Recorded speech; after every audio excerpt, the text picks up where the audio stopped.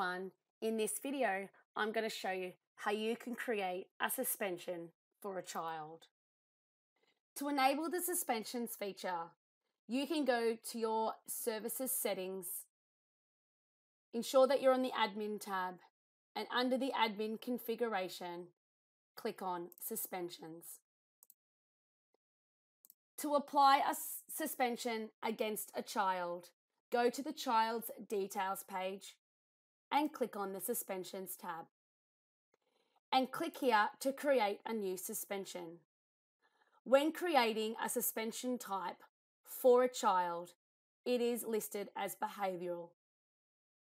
It is mandatory to put a start date. You can either leave the end date blank or you can enter in an end date. If you choose to remove specific bookings within that date range, you can enter in a start and an end date for those bookings, and this will automatically remove those bookings. You must enter in a detail as to the reason why you're creating the suspension. Once you've completed those mandatory fields, you can click Save. You can then see the active suspension record for that child.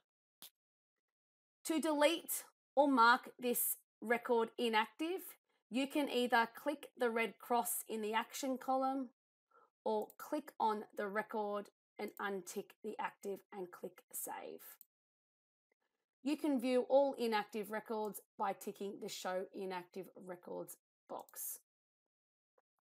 While a child has a suspension, a guardian is unable to create bookings within the iParent portal or waitlist using iEnroll if those features have been turned on in the iParent portal, and a user is unable to create a booking for that child.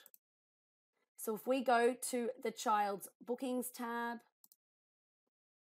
create a booking within the suspension period and click Save, we will receive this notification advising us of the suspension.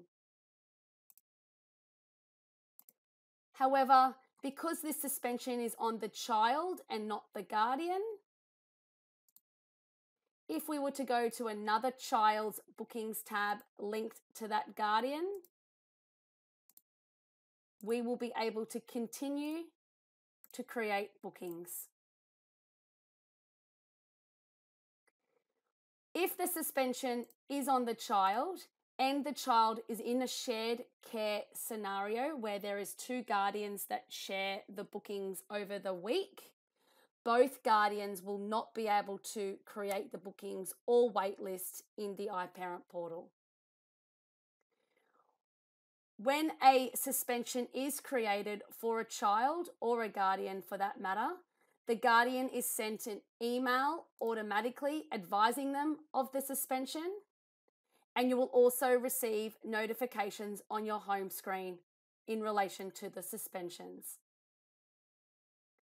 Depending on your user role access, will determine if you can see those notifications. For any further information on how to create a suspension for a child, please do not hesitate to reach out to the Kidsoft customer success team.